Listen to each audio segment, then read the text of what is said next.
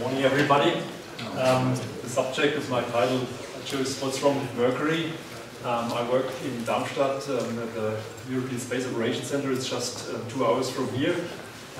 We plan to send a spacecraft to Mercury in 2015. I'm responsible for the mission analysis, so we designed the trajectory, how to go to Mercury. And at the beginning, Mercury was, it's just a small planet in the solar system. It's not as exciting as Mars. Mars, there may be life, and there's a lot of stories, the green bodies on Mars. But Mercury is pretty dead. So at the first sight, probably your associations with Mercury, they're not very spectacular. I try to change this image with this talk and tell you about the fascinating facets of Mercury. Just to get an impression, who of you have seen Mercury in the sky already? Yeah, a few hands go up, but not too many. So only the real space or the astronomers they find it because what you see usually is Venus, Jupiter, Mars, and Mercury, and Saturn. But the Greeks, they already, if you know where to look and when to look, you find Mercury in the sky. It's basically right after sunset, because Mercury never moves far away from the sun. It's close, the innermost planet around the sun. So it's either right trailing a bit the sun, so it's after sunset you can see it, or in the early morning hours before the sun is rising you can see it. So there is a couple of occasions in the year where you have got good opportunities to see it, but you have to be dedicated, you have to know where to look at the right time. Yeah, since centuries Mercury is known, and it's somehow the forgotten planet. The space flights, they concentrate on Mars, on Jupiter, on Venus, but Mercury was not really visited a lot in the past. Mercury still gives us a lot of questions. At first glance it looks like a moon. There's some nice features here, so it doesn't look nice, and eyes and teardrops. So it's nice, but it looks like basically like the moon, a dead rock, nothing active, no volcanoes, no tectonics, so a bit dead. To give you some basic facts about Mercury, the diameter is nearly 5,000 kilometers, so it's 38% of the Earth. This is also, I mean, if you scale it with the Earth, this is the factor. Also the gravity on the surface would be 38%. So it's much smaller, but it's 40% larger than our moon. But otherwise it looks a bit like the moon. The distance to the sun varies between 46 and 70 million kilometers. So this is also something interesting about Mercury. It's not in a circular orbit, it's quite eccentric. And with the perihelion motion of Mercury, you could see relativistic effects. So there are some features which make Mercury interesting, but still you had to convince the NASA or ESA to spend money to explore it. It didn't look too attractive. Well, I want to start a bit with history. I call it early deceptions. Mercury already at the beginning, when they started to observe, it was Hieronymus Schröder in Bremen. He was, at that time, he had the best telescope, a 50-centimeter telescope in Lilienthal, it's close to Bremen. At that time, it was the best in the world, and he was looking at Mercury, and they discovered 20-kilometer high mountains. They saw valleys and all kind of features, and they looked at the rotation rate, and they found that it's 24 hours, 0 minutes and 50 seconds. So they very precisely measured the rotation rate and thought they could see all kind of things. It's all not true, but that's what the scientists at that time, with their means, they could find. And the funny thing is, the other scientists, they looked at the same and they confirmed the results. Then 100 years later, Giovanni Schiaparelli was looking at Mercury. Maybe you remember the name. He was the guy who was finding the canals on Mars. So at night he was putting his telescope to Mars and was drawing all the canals on Mars. And during daytime he knew where Mercury was. He could point his telescope to Mercury, and he was drawing this map of Mercury. So he also finds some canals which are optical or artifacts from the optics. They don't exist, but that's what you could see with his telescope the best features was kind of these maps. They try to draw the maps. They're completely made up. I mean, he was looking for 10 years to Mercury and tried to find features. And Percival Lowell, he drew these, and Antoniadi, they gave them names, and they had valleys, and they made a nice map of Mercury with all the valleys and mountain ridges. But it does not exist. But these were really good scientists, and they tried whatever they could do. But at that time it was just impossible. But still, if you look for 10 years for something, you have to publish something. It's like nowadays our scientists, you cannot say, I don't see anything. You try to, whatever you see, you try to be as good as possible. But it was not possible at that time. The rotation rate, all of them, they came now to 88 days. 88 days is the period which takes Mercury to go around the Sun. So what they assumed, that Mercury is in a fixed rotation, so it always shows the same face to the Sun. And this was basically when I was a little kid. That was the book I got from my parents. And there's a chapter about Mercury. And this is the drawing from Schiaparelli from 100 years ago. They still had this in the book, and says the planet Mercury always faces the Sun the same side. So it's still at the rotation rate of 88 days, published in the books. And that was the truth when I was a kid. But in 1965, the Arecibo radio telescope changed the picture. They could observe basically Mercury, and you see the rotation. The one side of Mercury is approaching you, and the other side is going away. So with the Doppler, which you can very precisely measure with the radar from here, there you could see they could really precisely measure the rotation rate, and it was 58.65 days. So Mercury makes 2 revolutions around the Sun, and has 3 rotations of the own body. So it's a 3-to-2 resonance with the orbital motion. This was the Arecibo radar here in Puerto Rico. Maybe you remember it from a James Bond movie. It was the guy that was fighting in there. But this went into service in 1965, and so immediately they found the truth. This 3-to-2 resonance has a quite nice effect on how the Sun looks like when we are on Mercury. I have here a video. We are sitting on Mercury on the equator, and we will see the Sun rising. We see here the temperature, the distance of Mercury to the Sun, and this is the date, basically June 2020. We hope that we will arrive with our spacecraft at Mercury. So we made a simulation, if you would sit on Mercury, how it looks like. The temperature here is minus 172 degrees, so we are at night. Since we have this very slow rotation, Mercury has no atmosphere. At night, it gets really cold there, so it's radiating all the heat. At daytime, we will see it reaches more than 400 degrees, but at night it's really cold. And now when I start it, we will see how the Sun is rising. Oops.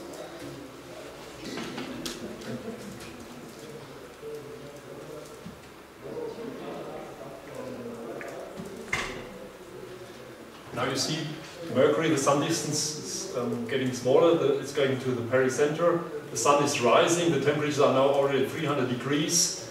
And at 3 of October, you see suddenly the Sun stops. Here now it stops, it goes backward 6 days, and on 9 of August it moves backward. I just try to repeat it.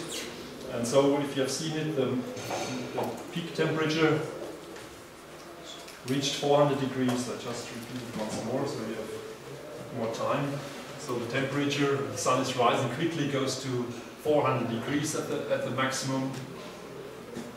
The distance, the Sun distance is shrinking. Now we are reaching the closest point at 46 million kilometer in 6th of July. Now we are at the closest point. It's getting hottest, more than 400 degrees. So the Sun stops, and there was a TV show from Harald Lesch. He showed it, and he said, if you're at the right time, the Sun, you can see a sunrise, sunset, and sunrise again. So it can be quite romantic on Mercury. You see sunrise or sunset, you can see it twice. the reason is basically, maybe I take out my Mercury.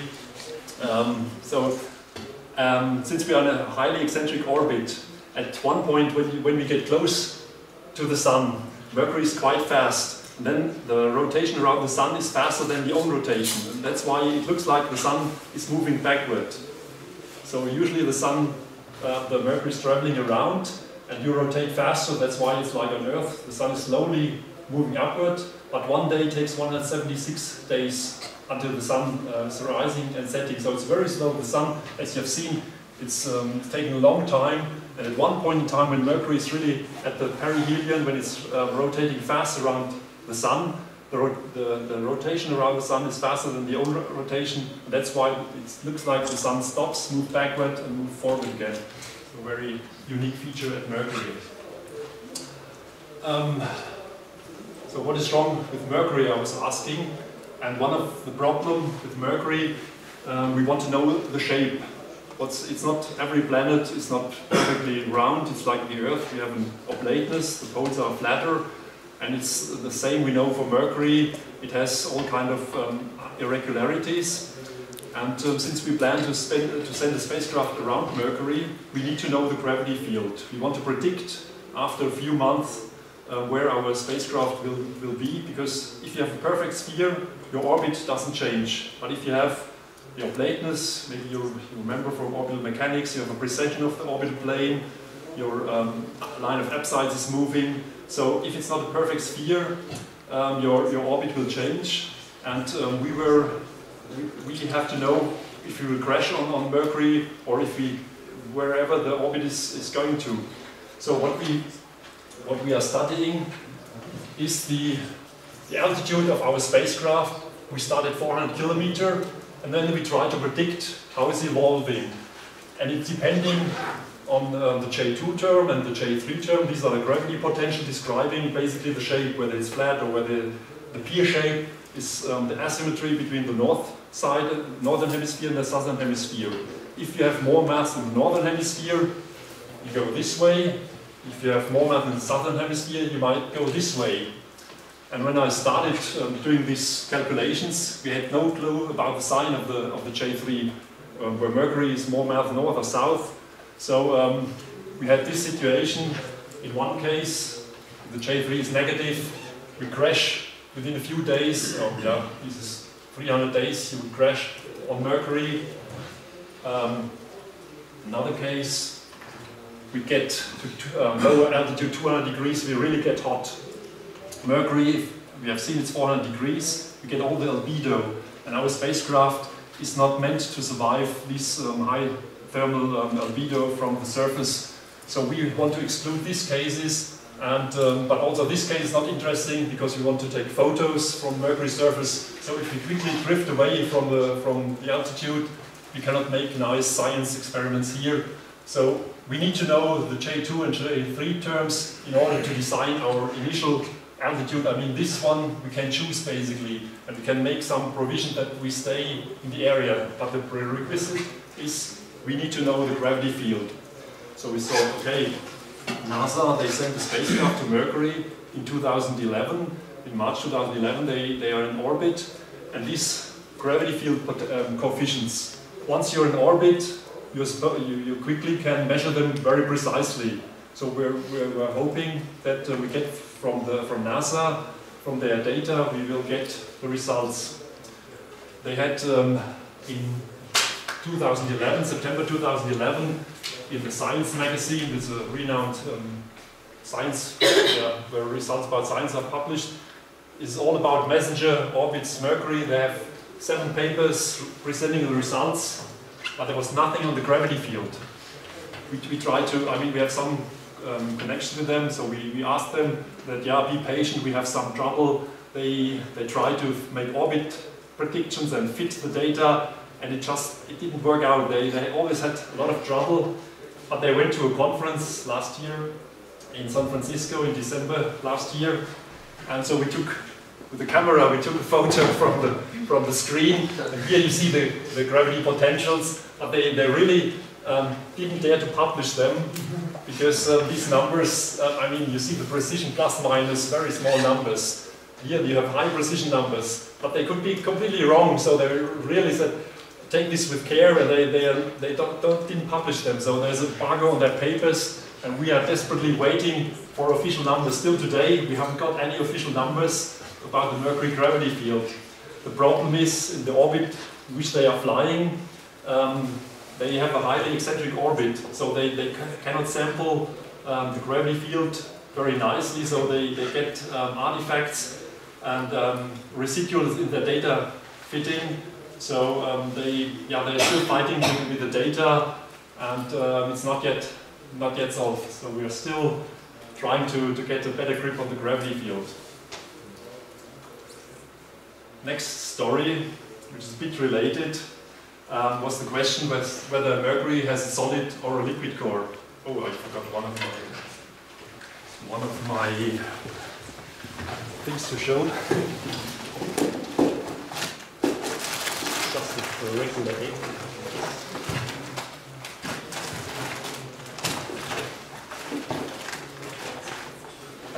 I brought the egg somewhere. Okay. I didn't need it. Sorry. Should be an egg. Yeah. You know, when you spin an egg, you see the difference whether it's boiled or whether it's raw. And it's the same with Mercury. Mercury is spinning, and we don't know whether it has a solid core or a liquid core. And we made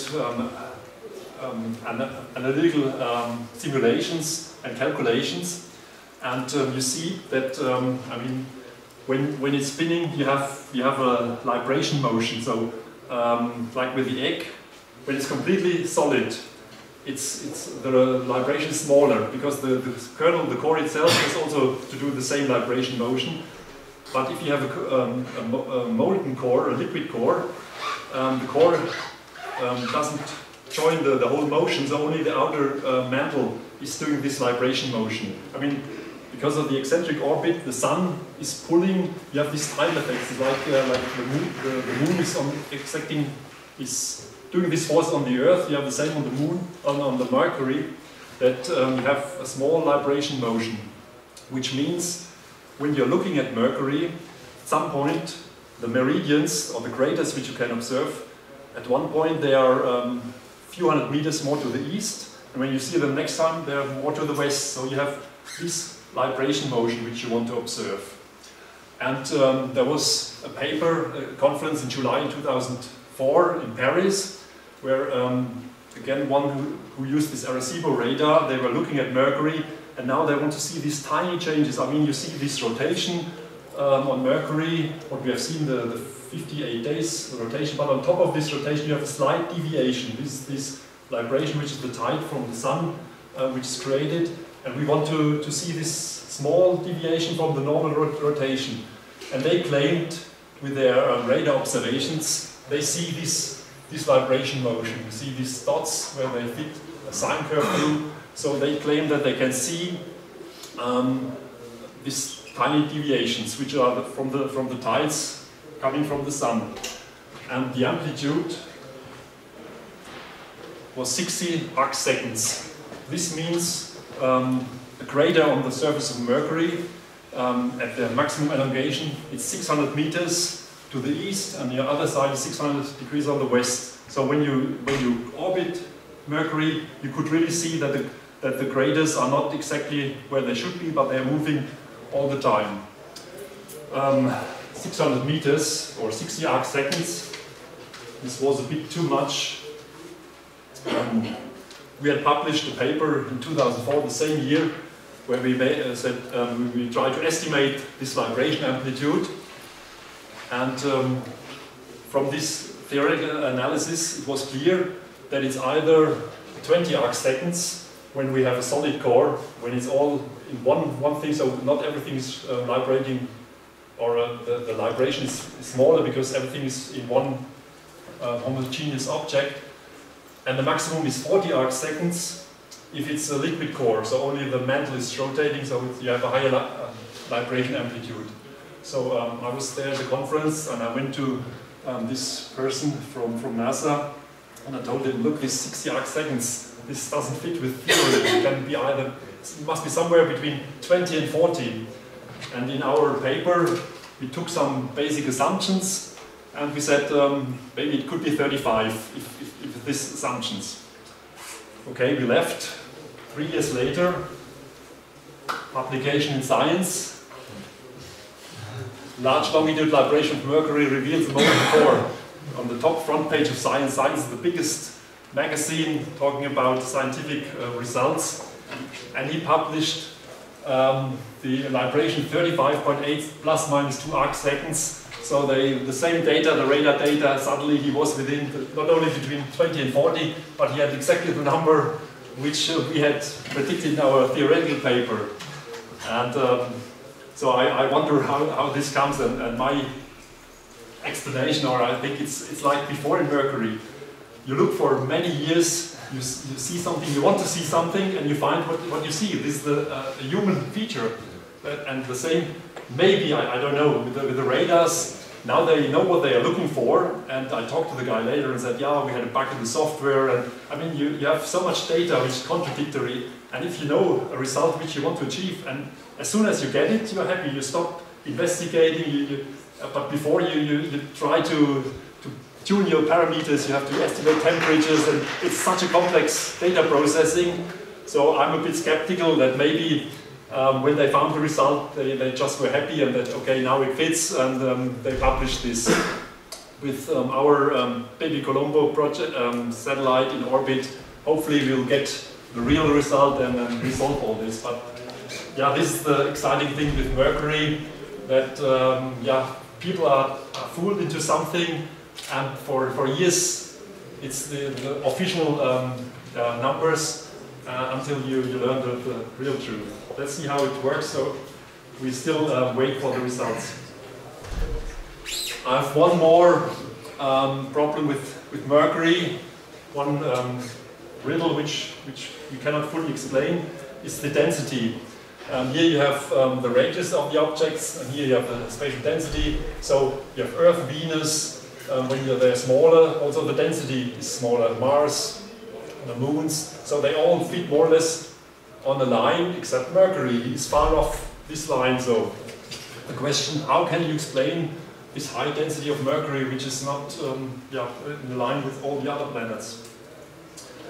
This is our model we have of Mercury. You have 100 to 300 kilometer thick crust, then you have a 600 kilometer thick mantle, and you have a huge iron core. Earth is similar, but the iron core is much smaller than this. So here you see it's yeah, more than 70% or 70% of the volume would be the core of Mercury. And I mean, the model is existing since a long time, and there are 3 theories why Mercury looks like this. The first theory is that it's selective accretion. So you know we have the accretion disk at the beginning of the solar system, and the planets formed when everything condensed. And Mercury, maybe when it formed, the lighter elements, the volatile elements, they had different aerodynamic forces, fragmentation forces. So in the inner solar system, the light objects did not survive; they were yeah, removed, and only heavy objects, heavy elements remained to form Mercury. So maybe it was already created like this. The second theory is that it was already, it was like all the other planets, but after the accretion it was vaporized. So all this electromagnetic bombardment, the solar wind just eroded the outer shell of Mercury and blew it away, and only this remained to this high density. The third theory is that there was a gigantic impact which hit Mercury and blew away all the light material, only the heavy stuff remained. So the idea is now, NASA sent the MESSENGER spacecraft to Mercury. All these 3 theories predict a different chemical composition. So the only thing is what we have to do, we go there and with spectrometers, we just look at the surface, make a chemical analysis, and then we know which one of the 3 theories will be right. So they had a clear difference. Whatever we find, we can decide. But what they found, there was too much potassium, there was too much sulfur. None of the three theories matches with what kind of chemical elements they found. So now we have another riddle. How was the mercury created? Why do we have such a strange composition, chemical composition? And now the scientists, they come up with new ideas. They think maybe Mercury was created in orbit outside of Venus and migrated from there to the place where it is. Now with all these exoplanets being discovered, all these migration theories have new impetus. So new theories are now postulated, and it's right now 2011 these discoveries were made, and we try to understand how Mercury came into existence. And I think this is quite exciting for us, Mercury, who cares about Mercury, how it was created, but we want to understand how our solar system was created. And if we are not able, if our models cannot deal with Mercury, if there was big migration processes, we have trouble to understand how also the Earth was created, how the whole solar system was created. So all these migration processes have influence on the probability that solar systems form like we have. So it has quite some implications on our understanding of the universe. So I think Mercury is not so boring.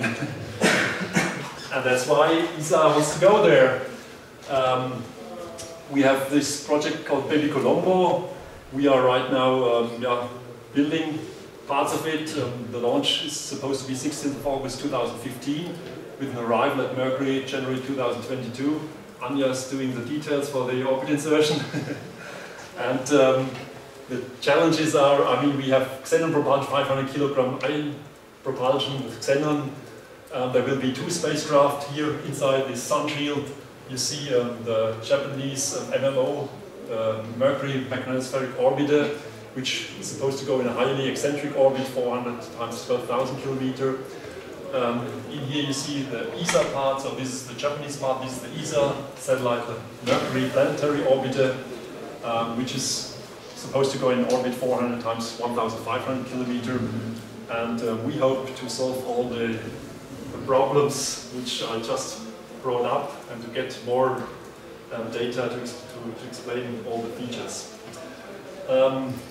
This is just a very brief introduction. I could give a whole talk about Baby Colombo and the mission. Maybe in the afternoon if there's slots free. Just make it some advertisement here. What we do in Darmstadt is the trajectory calculation. It's a very complicated trajectory. We have 7 flybys.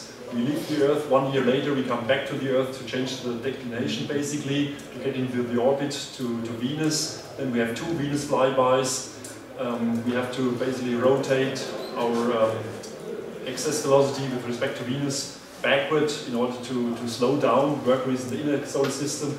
So in order to save fuel, we use Venus to stop, to break our velocity. But 1 flyby doesn't provide us enough turn, so we have to do 2 Venus flybys, and then we have 4 Mercury flybys to further reduce the velocity. And at the 5th Mercury flyby, we make a break. We burn our engines, or we use the engines to get into an orbit around Mercury. We have problems with communication because the spacecraft often is behind the sun.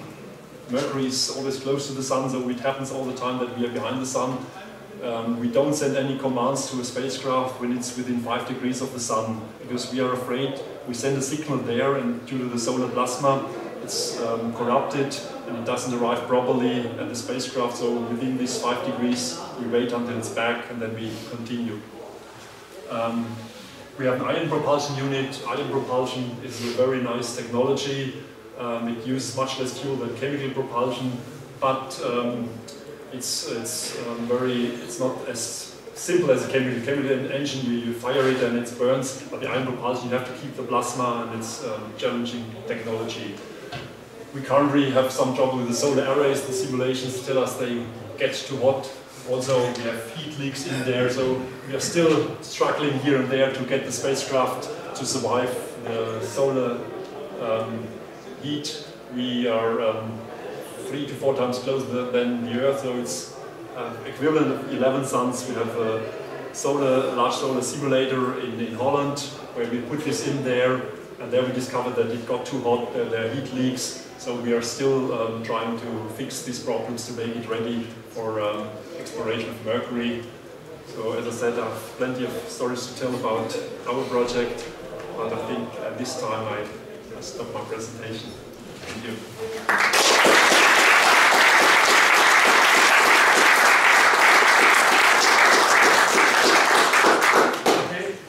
Mercury had a giant impact on me, so I will also ask a question, but first, if you have a question, just fire it. So it's your turn. How do you make sure that you don't see what you want to see in the data? Yeah, that's a good question. Independent checks, and I mean, nowadays with easy communication lines, I mean, there's always people who are critical, who don't believe it. You make independent research. So, I mean, currently they have a monopoly. The NASA is the only guys who have this huge radar, who can make this observation. There's nobody else in the world who can cross-check this. But now we said baby Colombo there, so you have to make more measurements, taking different measurements, not relying on a single observation, and just always ask critical questions and not blindly believe what you see in the papers. I mean, a lot of things are printed, just question it and try to reproduce it with different observations. So what are the instruments of baby Colombo? I mean, we have cameras. The ESA instruments. We have 2 cameras, a high-resolution camera, optical cameras. We have spectrometers for chemical composition. We have magnetometers to measure the magnetic field. X-ray spectrometer. So the typical fleet of instruments you would have on a planetary observer. I mean, it's the only shot to Mercury which ESA or Europe does for many years to come. So all the European scientific institutes were invited to provide instruments, and so we have a fleet of all instruments which you can bring there. Is there also a radar available? There's a laser altimeter on board. Not a real radar, there's a laser altimeter only. No radar. A laser altimeter. But not a, I mean, radar, you need real power. Our radar, this we don't have. Do you have like enough power from the sun? Yeah, the funny thing is we have to turn away our solar arrays because they get too hot. So sometimes we have them 70 degrees away from the sun, because if we expose them to the sun, they get too hot. That's what I mentioned here. The solar arrays, they get too hot. So in theory, we have a lot of power, but the solar arrays, you have to turn them away.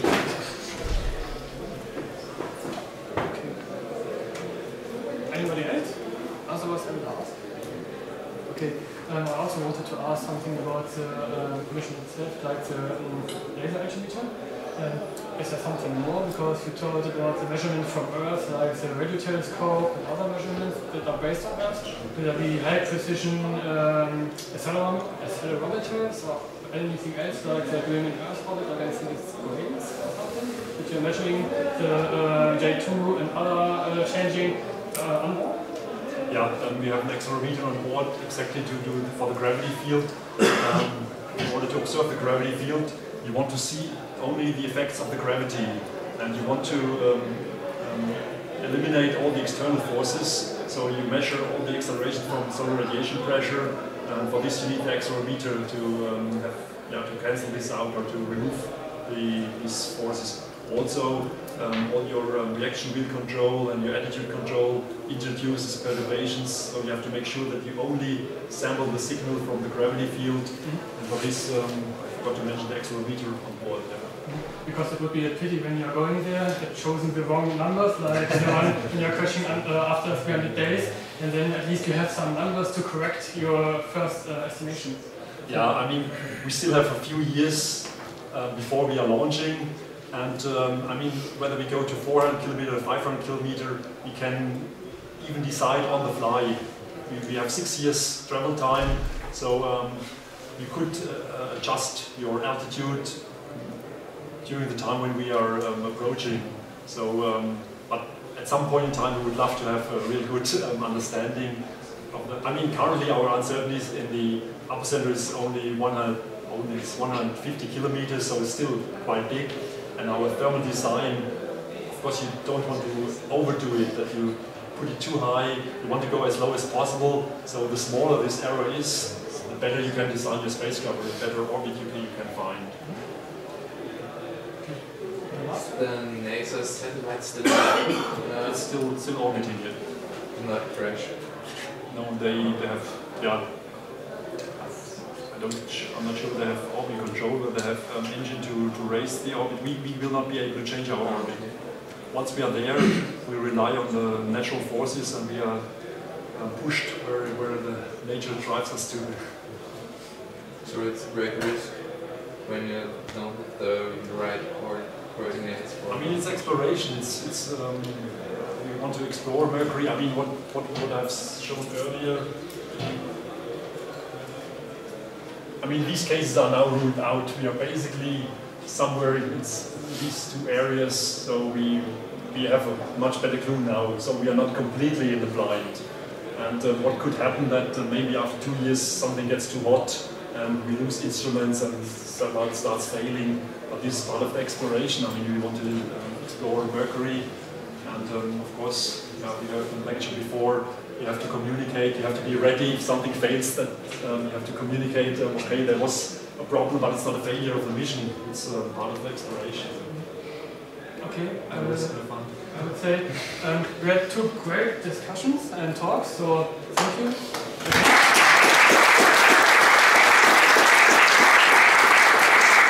If you have further questions, so take the opportunity outside asking everything you want.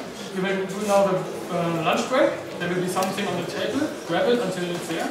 And check the session bit because it could be changed. The next one in this room, just come here perhaps 10 minutes earlier, give me a presentation and we will check the beamer stuff. So thank you. I think the presentation were really great, both of them. So, no.